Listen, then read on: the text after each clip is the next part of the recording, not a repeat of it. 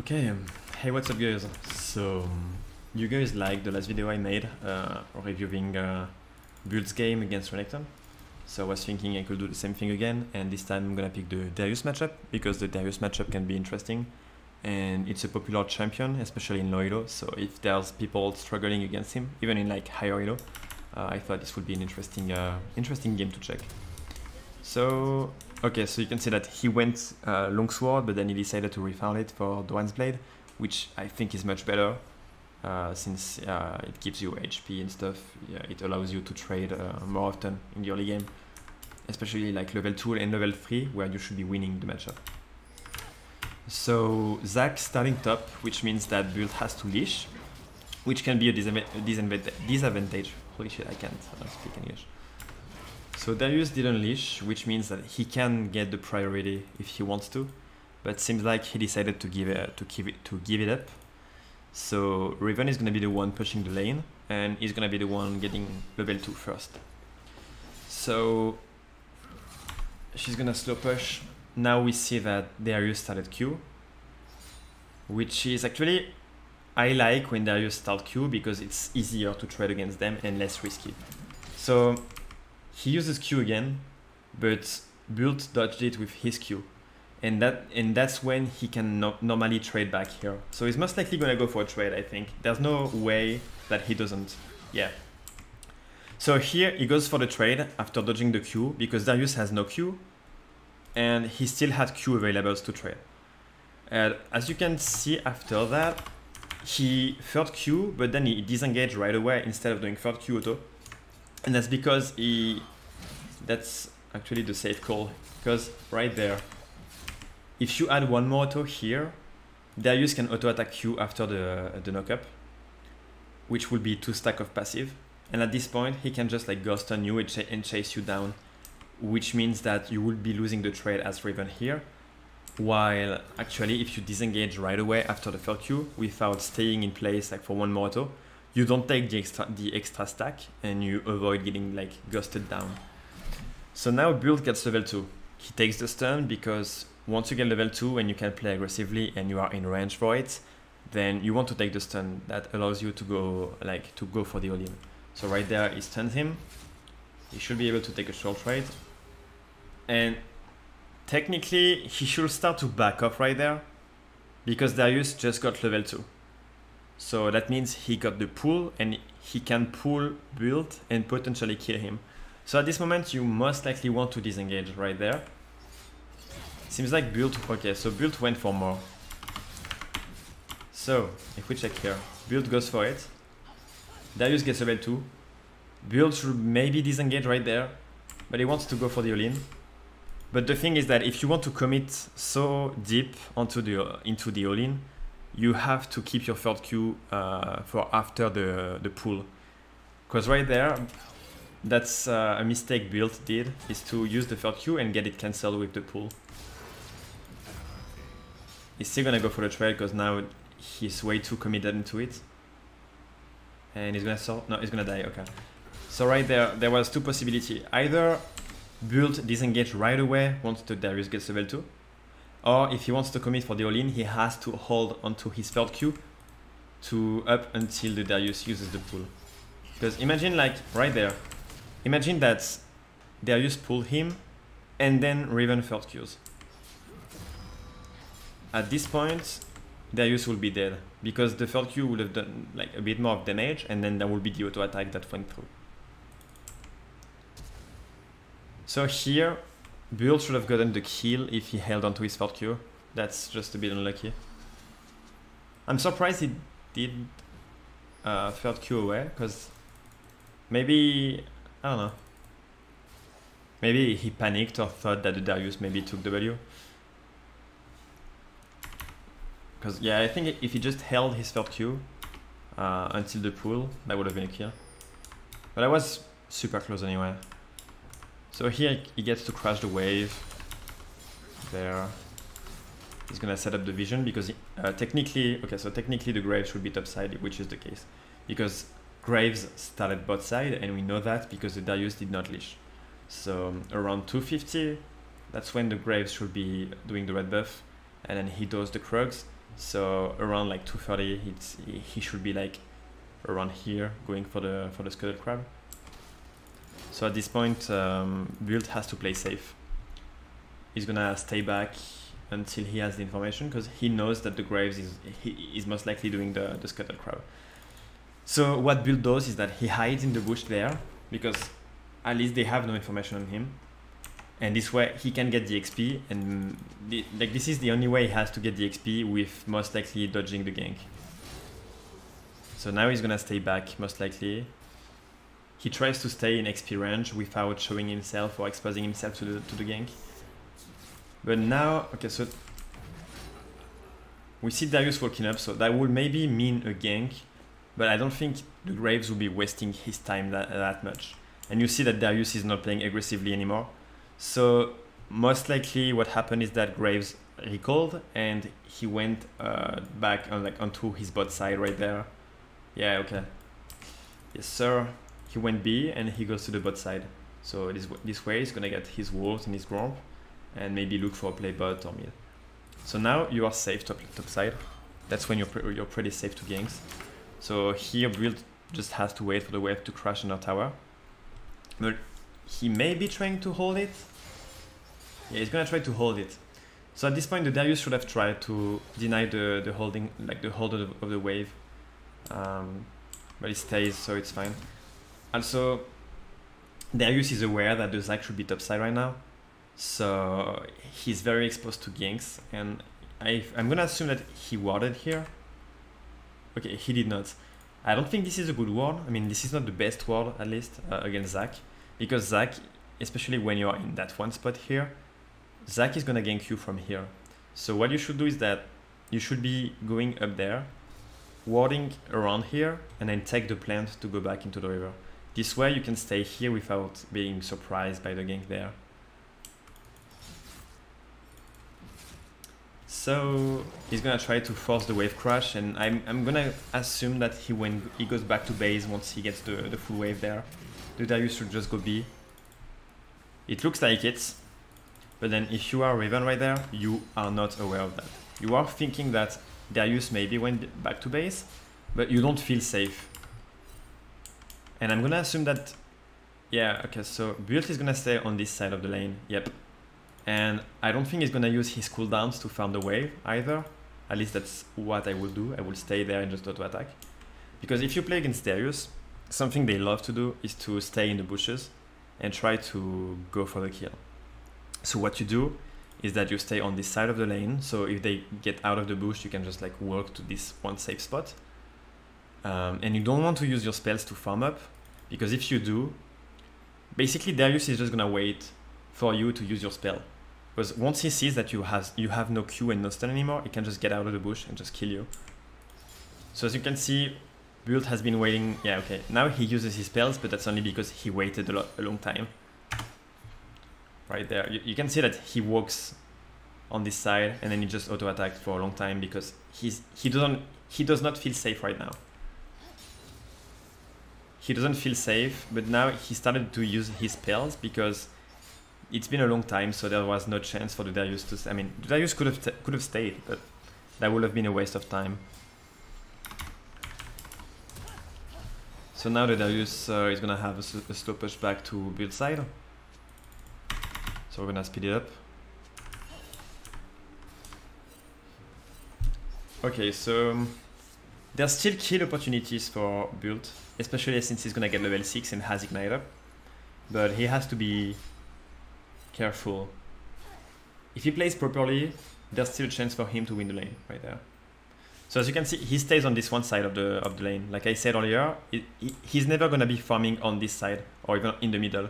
Always on the side from the river, because he doesn't want to get cheesed by the Darius that could just like come out of the bush right there and just like ghost on him or whatever.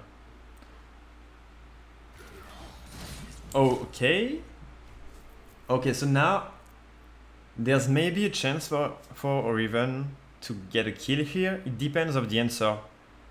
If the Darius fucks up, yep, okay, he fucked up. He should die here.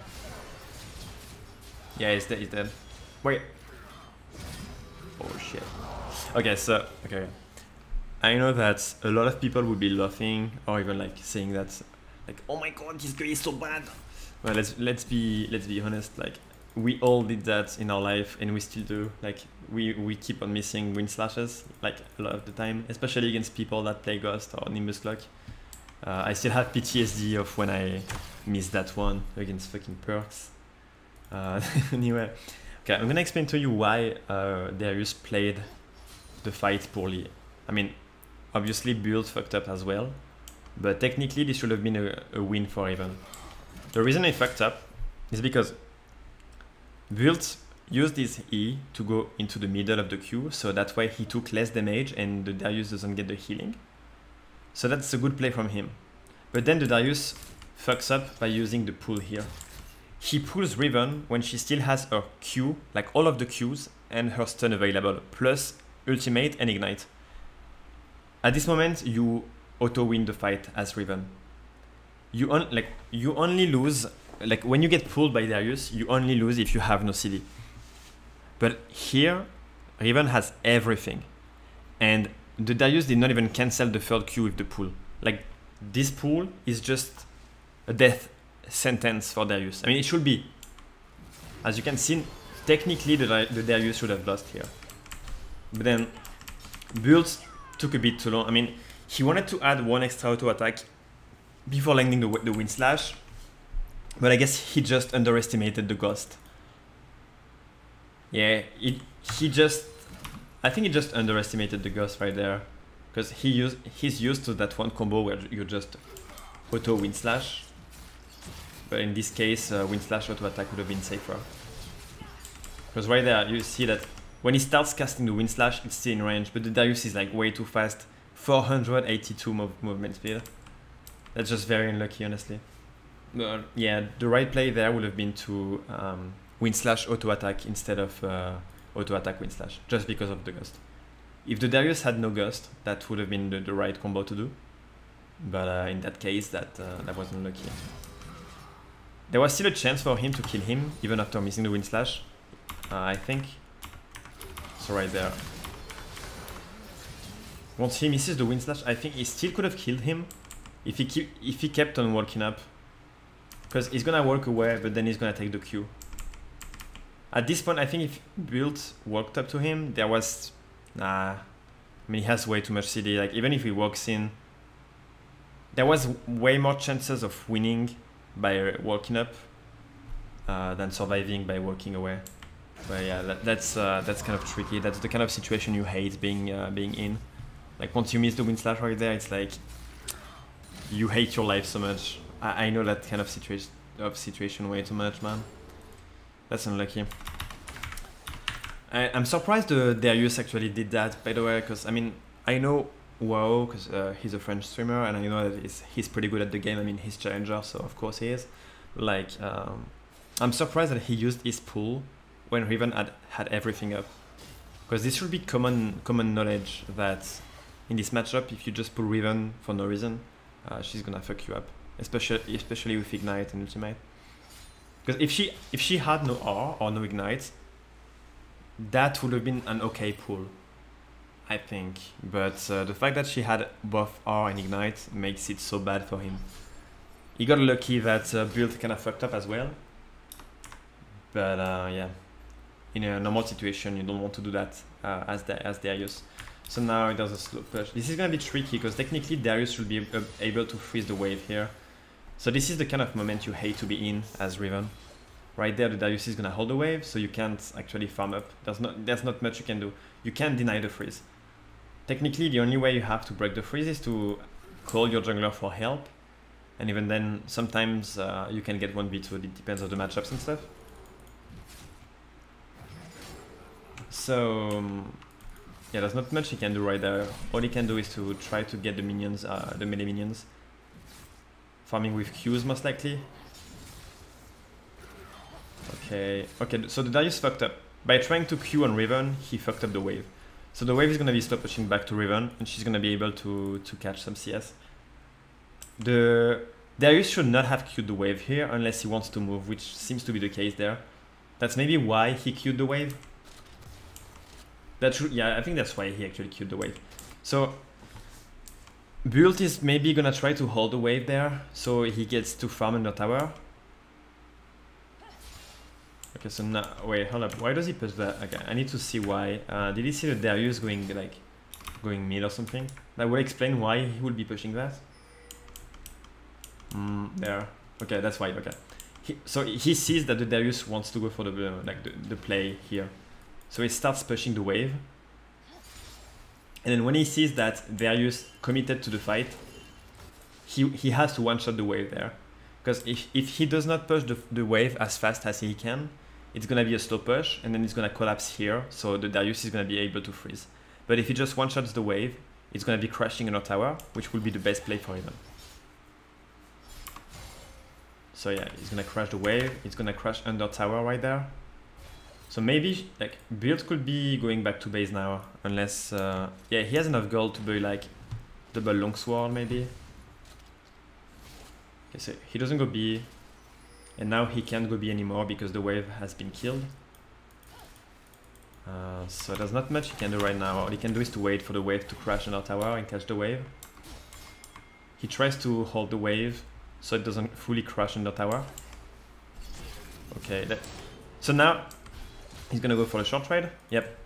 So like I said earlier, like when I said earlier that Darius should use the pool when the Riven third queues, he can't trade back this one time like he did earlier, because right now he has nothing. Like the only thing he has is the stun and the third Q. So all he can do is to take a short trade with third Q auto attack stun. Third Q auto attack stun, and as I said earlier, he goes back instantly. He does not add one more auto attack because he doesn't want to get one more stack of passive. That would be risky. So stun into disengage. But maybe he's gonna have a potential opportunity to go in now. Oh, okay. I'm pretty sure. Okay, let's see the cooldowns. Okay, so when Bult gets his W back up, or almost back up, like 2 seconds of cooldown, there's a high chance that he tries to go for the kill there if the Darius stays. The reason why is because Darius just used his pool, so there's still a long cooldown on it, and he just used his Q as well. Bult has Ignite, Ultimate, so there's a high chance that he tries to punish that. There you go, as I said. Okay, he gets the kill. That was still super close, by the way, but I think I know why. So here he waits for the stun to come back up, as I said. He goes for the all-in, Ignite, and then you can see that he holds his Q for a long time. Right. I should have used this. Okay, that's interesting. Yeah, I think it's been a bit... okay, I think Bult was scared that the Darius got the pullback. I mean, there was still a long cooldown on it when he went in. Hold on. There. There was still 10 seconds of cooldown. I think he was scared that the pool was back up, because you can see that he holds his third Q for a long time. But I think it could have just maybe like stun into third Q. Because now... oh, it just waited for the flash too. I'm dumb. I just didn't think about it. He waited for the flash actually, not the pool. I mean, maybe buff. I don't know. Whoa, like, because sometimes when you play a game and you are thinking about something, you don't always realize how long it's been since a spell has been used. For example, sometimes I'm like, okay, Fiora has no parry anymore, but it's been already like 20 seconds and I thought it was like 10 seconds.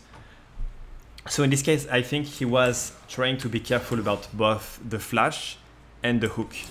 That's why he held his spells for so long. But in the end, I think at the end he was just like, okay, fuck it, he doesn't seem to be flashing. So that's why it's been so close. Because he's been holding his spells, expecting a flash or a pull. And yeah, that's why. I think he just had to like stun and then third Q right away. But you know, sometimes it's so hard to predict some stuff sometimes. I mean, it still worked out, so it's you know, it's what matters. Yeah, I think we've seen enough on this game, because we've seen the most important stuff. You know how to abuse the Darius cooldowns. So level 1, we saw that Bult went for the trade.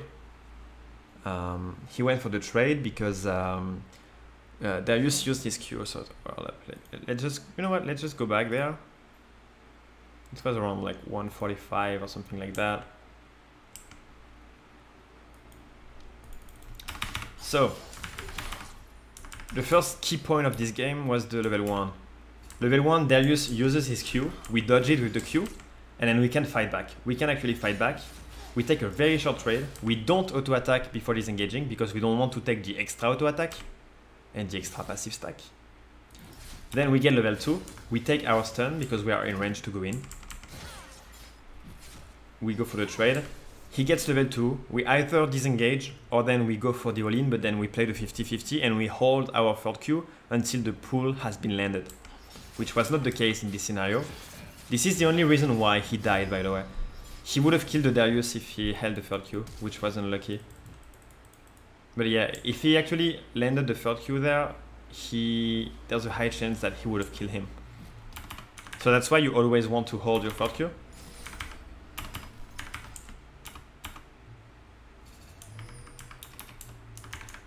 And the other key point, so that's not even related to the matchup, but there we know that the jungler is topside because it's in the 3-minute mark when the jungler has started bot. So we know that he's topside. So now you want to go back into the XP range by hiding into the bushes. This way you are less exposed to the ganks, because if they don't see you in the lane, they're not gonna think that they can gank you.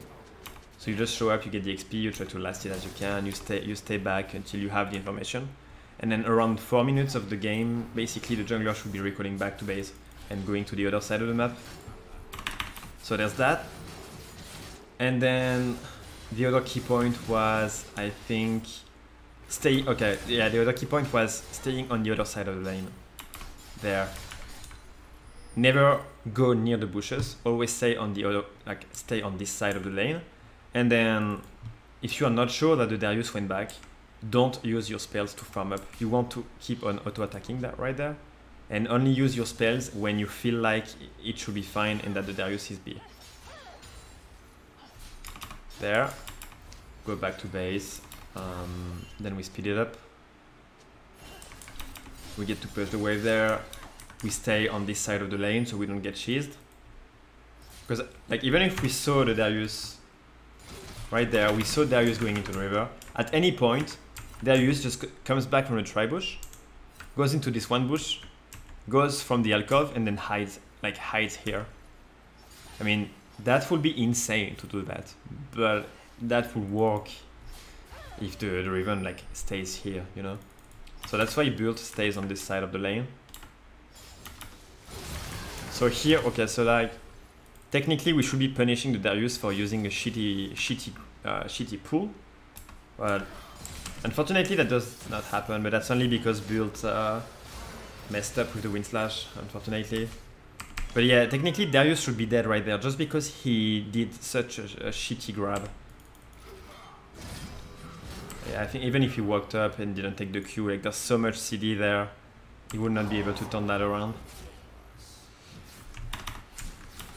And then it's it's basically the same thing that's gonna happen again after Worlds. Darius is gonna use a shitty pool, and then he's gonna use his Q. So Build is gonna be able to use that as an opening for the kill. So yeah, basically against Darius you just want to be patient. You don't want to force fight.